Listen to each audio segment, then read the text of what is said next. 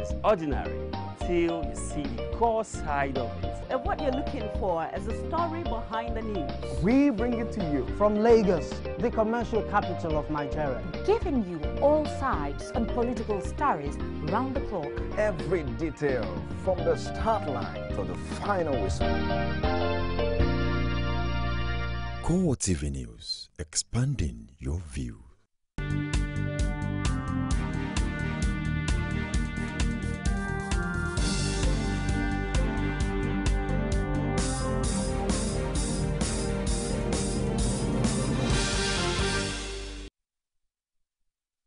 Good morning again. I am Shay Martins. This is CoreTv News on the hour. President Goodluck Jonathan has assured parents of the kidnapped Chibok schoolgirls that they will be brought back alive. This was part of the promises he personally made during a long-drawn meeting with the parents and about 50 girls who escaped from insurgents. These are the girls who escaped on the day Boko Haram insurgents stormed their school in April this year. One after the other, they filed into the presidential villa for a meeting with President Jonathan. They were accompanied by some of the parents of their colleagues who have spent more than 3 months in captivity. A handful of cabinet members joined the president as well as the governors of Borno and Bauchi State. Journalists were barred from the meeting, which lasted more than 5 hours. So it was left to the presidential spokesman to give an insight into what he described as a frank session. The president reassured them of the federal government's determination and his personal determination to ensure that the girls that are still in captivity are brought out alive. He made it clear that that is the main objective of the government. Mr. President also used the opportunity to empathize with the parents, with the girls, and to reassure them that everything will be done to make things easier for them, particularly the ones that have already escaped and the ones that will also be rescued. Mr. President assured them that their education will not in any way suffer, and that after all of this has had a happy ending, because he believes, he is convinced that evil will never prevail over good. Some of the ministers who were in the meeting are also convinced that the Chibok girls will soon be reunited with their parents and colleagues. To some of the girls that were able to escape from Sambisa forest, or those of them that escaped even on the first day they were abducted. And I think the parents were happy to have listened to Mr. President, assuring them of the commitment of government, assuring them of the determination of government to rescue the abducted girls, and in particular assuring those of them that are now home with their parents on the continuation of their education and continued protection of lives and properties in those communities. Yeah, essentially, the expectation of the average Nigerian is the release of the girls. But there must be foundations for the release of these girls. While this thing cannot be done almost immediately, while efforts are being put in place, there is equally a need for Mr. President to reassure the people that are directly involved and Nigerians that government is doing everything that is necessary to release these girls. And I can assure you that from various reports that are coming in, and Mr. President knows much more than any other person knows in this country about this situation, the release of these girls will be a matter of time. One of the governors also provided a different perspective. What the presidency was aware of was certainly, yes, the insurgents have gone into the school, gone into the village, picked students and picked some women too. So to say that it is belated, that the government didn't know about it until now, I think that is very unfair. Rushing to, rescue them might lead to, some casualties, which is why government is taking time, going solo, so that by the grace of God, we'll get all the girls in peace, not in pieces. More than 200 people attended the meeting from Chibok, including 51 of the 57 girls who escaped from insurgents. but none of them was prepared to share details of their interaction with the president. The Girls Movement has scheduled a number of events to commemorate the 100th day of the abduction of hundreds of schoolgirls from Chibok in Borno State. This, according to the group, is to amplify the voices of its members in demanding that the girls be brought home now and alive. A statement issued by the protest movement indicates that a press briefing will be held in Ibadan at 10 a.m., followed by a special sit-out ceremony at the Unity Fountain in Abuja at 3 p.m. In Lagos, the group has slated a remembrance service at the Wall of Missing Girls at Faloma Roundabout at 4 p.m., as well as a candlelight vigil at the Nigerian Consulate in New York at 5:30 p.m. It added that there will also be events in India, Pakistan, the UK, and many world capitals in partnership with the UN Special Envoy's Office of Gordon Brown.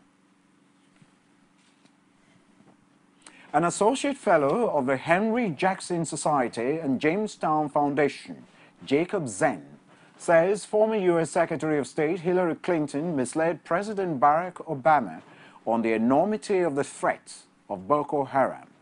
The situation, he says, stopped America from coming to Nigeria's aid before the insurgency got out of hand. Zen made this allegation in his report exposing and defeating Boko Haram, Why the West Must Unite to Help Nigeria Defeat Terrorism, which was released by the Bow Group on Tuesday. Zen says Boko Haram, which has killed thousands of people this year alone, was not labeled a foreign terrorist organization for a long time, and this allowed the group to access finances almost unimpeded for the first 4 years of its insurgency. Clinton was Secretary of State from 2009, the year Boko Haram started its bombing campaign, till 2013, when the crisis had virtually gone out of hand. The U.S. only labeled Boko Haram and its offshoot Ansaru as a terrorist on November 13, 2013, after Clinton's departure from office, making it a crime for Americans to provide material support to the group and enabling banks to freeze U.S. assets of the terrorists. Zen claimed that the U.S. State Department led by Clinton did not label Boko Haram and its offshoots because of her team's political interest and misguided theories about terrorism. He further alleged that Boko Haram received finances from domestic actors who oppose President Jonathan and foreign sponsors who want to see Nigeria divided and Western economic interest attacked. The All Progressive Congress says what is needed to effectively tackle the Boko Haram menace is new and imaginative thinking, instead of sticking to the same old ways of doing things, which is what the federal government's $1 billion loan request represents. In a statement issued in Abuja by its National Publicity Secretary Lai Mohammed, the party says while no reasonable person will argue against procuring modern weapons and other needs for the military, it is absolutely important to complement the military campaign against Boko Haram with political, social, and economic measures. These, according to APC, is against the backdrop of a sustained but failed military campaign to end the crisis which dates back to 2009. APC also warned that by continuing to put undue emphasis on military campaign alone, the federal government is signaling a hardening of position, indicating that crisis can only be resolved by a military campaign and foreclosing on negotiation.